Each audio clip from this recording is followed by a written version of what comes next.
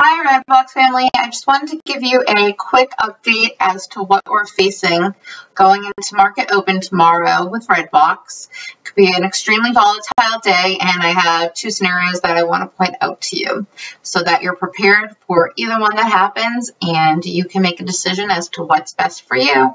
Remember, nothing I say is financial advice. I'm not telling you to buy, I'm not telling you to hold, and I'm not telling you to sell.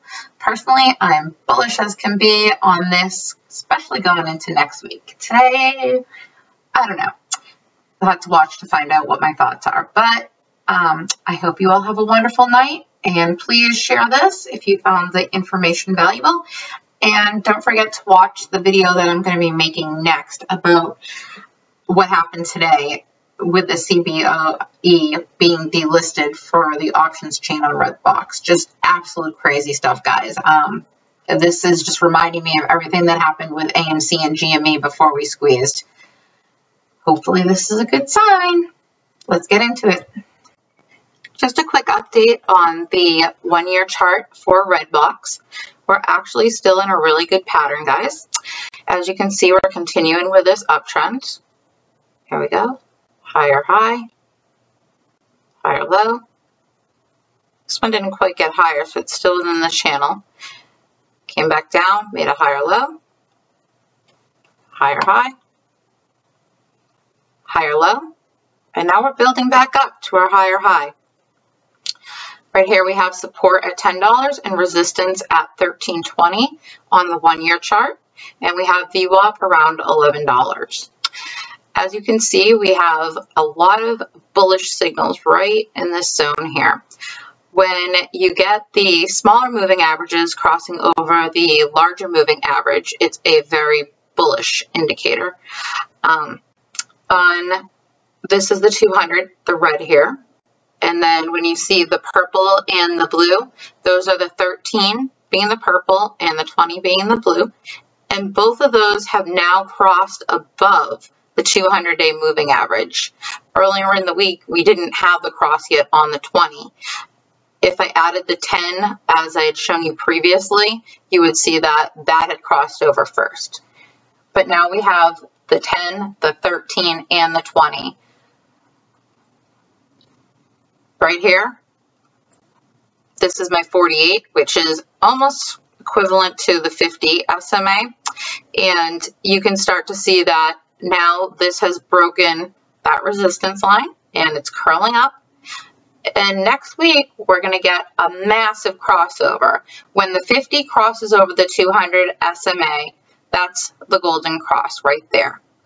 That is where I think we're going to see massive amounts of volume come in. And I don't want to call it a squeeze anymore. Let's call it hype. Let's call it the retail hype play is going to start taking place, because I think saying the word squeeze has different meanings for different people. If you were in the space call that we did last night, then you probably heard us discussing that. And I think it causes a lot of anxiety for newer traders. And I also believe that it creates fear to some degree because people don't realize what's happening. So let's call it the retail hype play. And we're going to get a lot of people that have been bearish and making negative comments on REDBOX come flooding into this ticker. I assure you, when this golden cross starts happening and we start seeing very, very bullish price action, things are going to get wild, and people that were naysayers, they might not tell you they're coming in, but you better believe they're going to be trading this ticker, because we're going to see massive moves to the upside, in my opinion. Not financial advice, but I can tell you what the chart shows. And guys, I've been saying this since way down here. Actually, I first told you about this ticker before this run-up even happened, but you guys probably were not even knowing who I was or following me on Twitter back then. But all of this, and I saw all through, the manipulation started way back here, guys. This is where the problem was, way back here. Then you come in, it goes from SPAC delisting, that initial drop followed by this spike, which real quick, if you want a tip, I'm going to tell you about a ticker that did just this today. GGPI, Polestar. The 22nd, I believe, is the shareholder vote, and that's when they're supposed to go from DSPAC into Polestar, which is what REDBOX did from Seaport, right in here. So you saw that initial dip, followed by this initial run. Probably had a lot of shorts covering in this time. I was already in this play, guys. And then you saw a sudden drop. I'm telling you, it was very difficult to get shares. I had put in orders even 50 cents above it, couldn't get filled. This is because there was all these massive shorts, I believe, in here that were trying to cover, and no one was selling. So you just saw this thing rocket, which if you look, our high was over $27 here. We haven't even gotten to that point yet. So I don't even want to hear the word, you know, squeeze or whatever until we get through there and, you know, we just start flying. And guys, you'll know that this is a hype play because you're going to start seeing jumps of like $3 to $5 if this does what I think it's going to do. And again, there's many factors, so I can't promise anything, but this is what I'm seeing.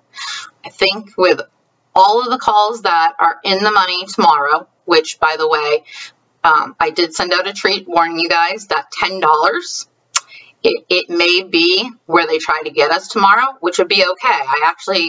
I would be okay if we closed at 10 tomorrow, even though I'd love to see it go higher. But I have a feeling they're going to manipulate it even more than they already have, because they have a ton of calls that are in the money already, which is why they stopped option trading, which I will cover in a separate video. But if they hit $12, which is why you see this channeling today, because they're trying to take this down, and that's why you see it red. I believe that we should have closed green today, but don't worry about it. This is just one more day. Tomorrow's one more day because we know what's coming. If it does dip down and we close around 10, which they're going to try to do because that's where max pain is, unless that changed today, but I don't know. I mean, lots of brokers you can buy options on, so it's possible it does. But I just wanted to tell you that I see that warning. Technically, though, I see two things. It could continue. It came down. It made on the 1 year chart this big cup we're seeing, right? Sorry. So all the way when I went up here and it came down, this is basically forming a cup. Now it could be forming a handle just right here. That could be the end of it, and we could start climbing up. That's one option. But sometimes when you see handles, they're not a straight line down and then continuing upwards. Sometimes you get a little chop in between and then the break. And the break sometimes is a pretty decent one because in order for it to really break past that cup, it has to get through the top of this wick here.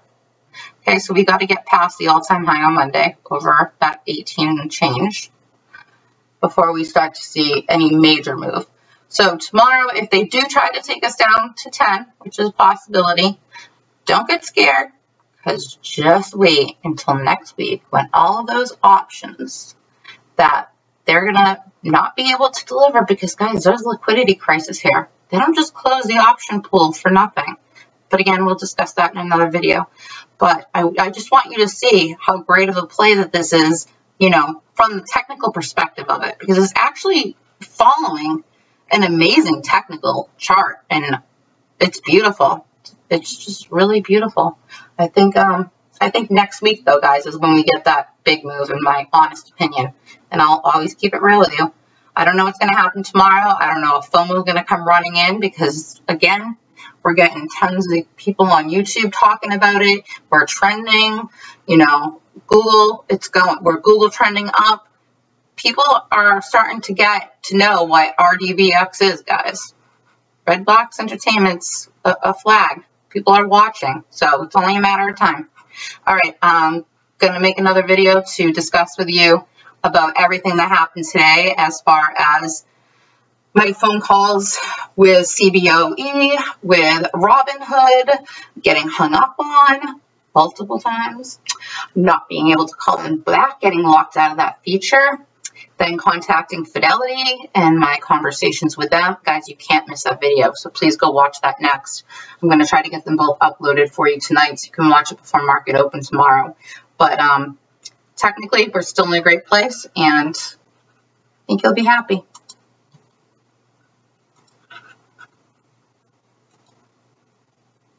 Are you fucking kidding me? I just talked to myself.